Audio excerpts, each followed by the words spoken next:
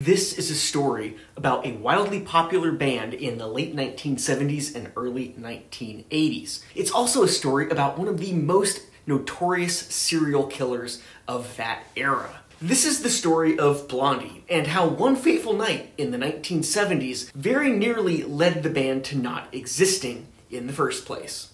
It's a story of Debbie Harry's fateful car ride with Ted Bundy. Chapter 1, The Blondie Legacy. Blondie is a renowned band from the United States. The group, who formed in the late 1970s, was fronted by Debbie Harry, who would become an icon in the punk and new wave music scenes. Debbie Harry boldly challenged the male-dominated rock scene, but before she made waves in music and culture, her name very nearly became part of a different, much darker, iconic list. A victim of serial killer Ted Bundy. Blondie's sound blended elements of punk, pop, disco, reggae, and more, creating catchy and influential hits. Many charted, like Heart of Glass and One Way or Another off of Parallel Lines from 1978, and Rapture off Auto American from 1980. They were true pioneers, most notably in punk, post-punk, and new wave. Debbie Harry herself was, and continues to be to this day, a striking individual and a cultural icon with stylish looks and a confident persona. Their chart success is equally storied and legendary. 1. Heart of Glass. It reached #1 in several countries, including the United States, the United Kingdom, and Australia. 2. Call Me. This was featured in the film American Gigolo and reached #1 on the Billboard Hot 100 chart. The Tide is High reached #1 on the Billboard Hot 100 chart and was a hit in multiple countries. Atomic, a top 40 hit in multiple countries, including the United States and the United Kingdom. And there was Rapture, which became the first rap-influenced song to reach #1 on the Billboard Hot 100 chart. Chapter 2, Rapture. Rapture was the first rap-influenced song to reach #1 on the Billboard Hot 100 chart. Not necessarily featuring rap as we'd recognize it today, it does contain lyrical traits and delivery from the genre of the day. Rapture is one of the first pop songs to feature rap vocals, and thus the first to chart significantly, with Debbie Harry delivering a rap section in the middle of the song.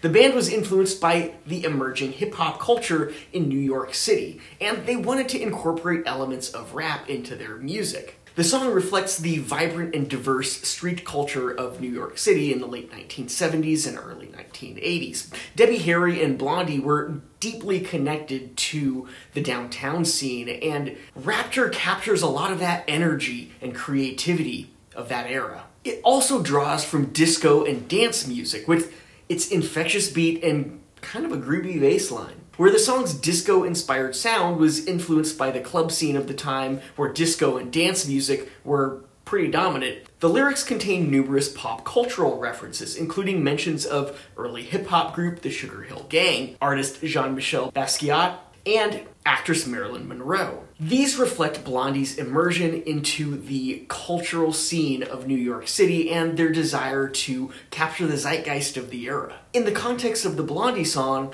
Rapture may refer to the euphoria or ecstasy experienced while dancing and enjoying oneself, reflecting the energy and joyous vibe of their music. But in religious contexts, it often refers to a state of being transported to a higher realm, especially associated with Christian theology regarding the end times, where believers are said to be taken up to heaven. In that regard, it centers around death.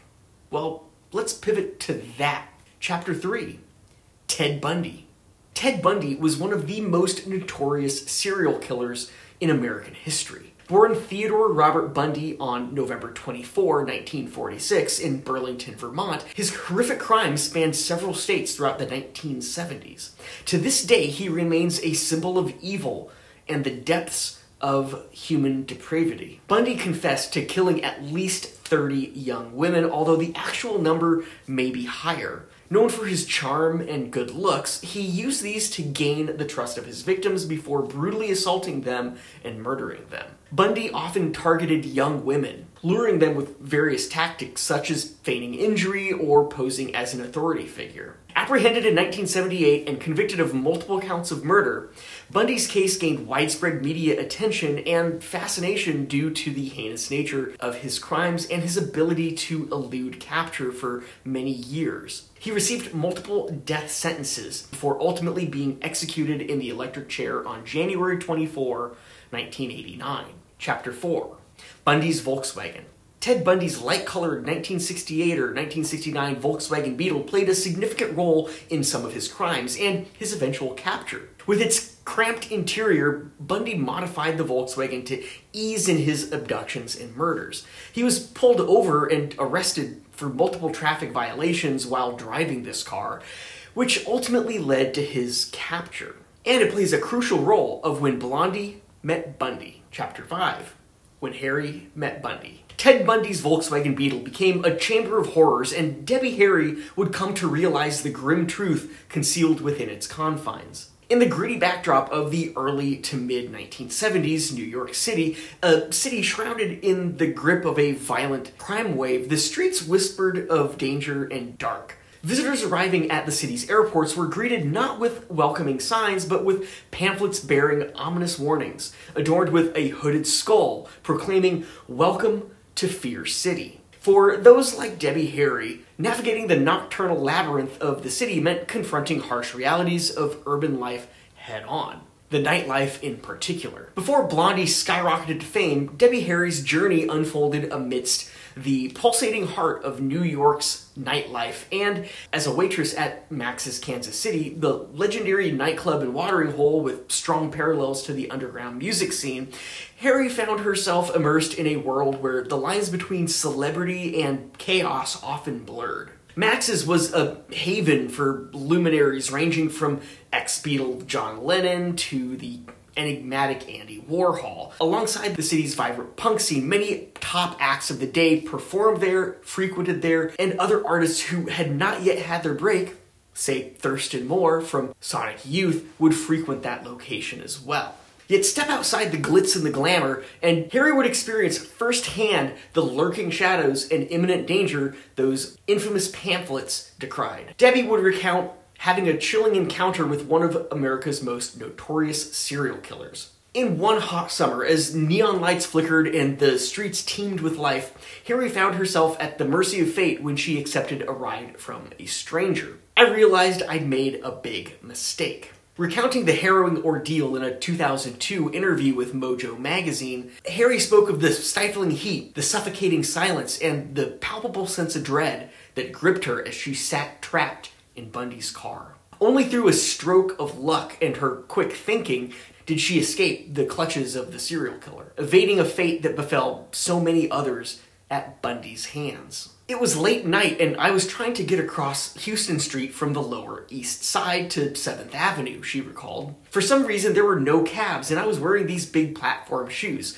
This car kept circling round and round. This guy was calling out, "Come on, I'll give you a ride."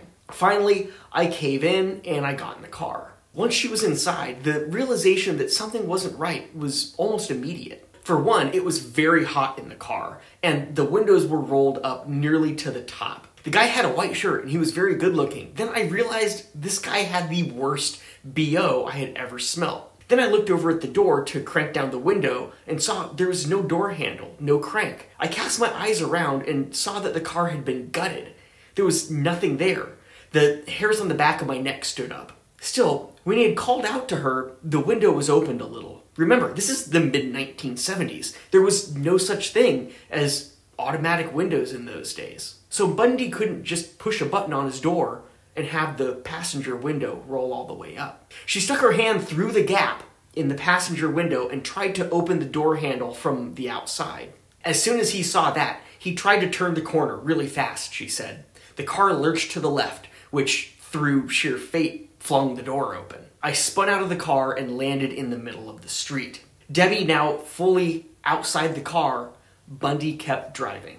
In the dangers of 1970s New York City, the true terror of the experience wouldn't truly hit Debbie Harry until many years later.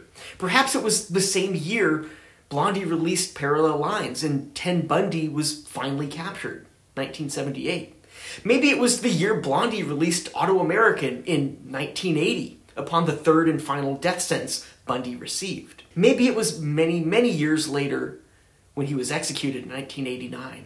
The terror was there. Blondie's Rapture may have been about the euphoria of dancing and enjoyment, but sometime in the mid-1970s, Debbie Harry very nearly experienced a quite different rapture at the hands of one Theodore Robert Bundy. If you like stories like this, next dig into how legendary punk pioneers Sex Pistols actually boosted Elvis Costello's fame in the United States. You can check that one out right up there. As one YouTuber said many moons ago, and another much more recently, Trish Bose, I'm looking at you, this dude is a damn nerd. I am Andy, this is the FensePost Vinyl channel. Shout out to Trish for becoming one of the channel's latest members. I'll see you in the next video.